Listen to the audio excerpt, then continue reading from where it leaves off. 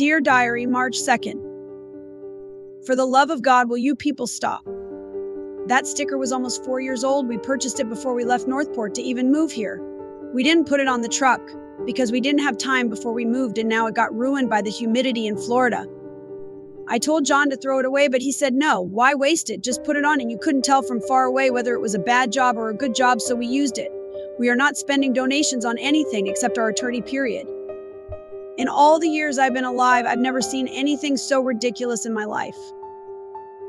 You can clearly see how faded the colors are and all the wrinkles in it. It came apart from the glue. It was now junk, but he's John and used it. Wow. A professional company would not put that on like that. You're stupid to think so. Oh my goodness.